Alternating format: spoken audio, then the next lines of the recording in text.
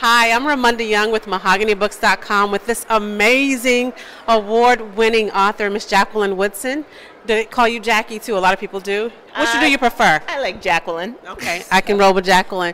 But I would love to ask you just really quickly, why should we have our young people reading? I think it's such a good question, and I think the importance of reading is there's so many important things to reading. I mean, it helps us remember our history. It helps us have access to worlds we might not otherwise ever get to see through literature. I think there is content everywhere, from our cereal boxes to our video games to the letters and texts we write, and it's just it's for me, it's as fundamental as breathing. And it doesn't mean that you have to be reading at like some college level, or but just that you have access to words and understanding that comes through the words is it just makes you bigger person. Right, very true.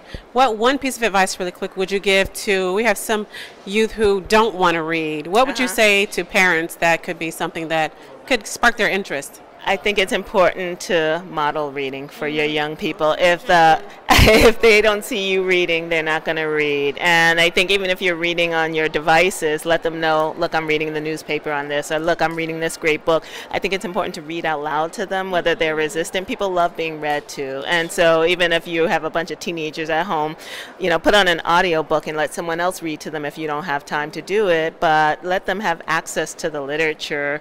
And it's free. You can get literature from your library, you can get literature from black-owned bookstores, you can get literature so many places, so there's not an excuse not to have that access to the literature. And historically, for how many years were we not allowed to read? And I know. So and that comes back to remembering our history, the importance that this is something we fought hard for. So let's keep doing it. Okay. I would drop the mic, but I need to hold on to it after that because that was good. But thank you so much for all that you do for our communities and for our young people who are reading. Yeah, we're excited to see you in February. We're going to confirm. February, it's confirmed. It's confirmed. That's right.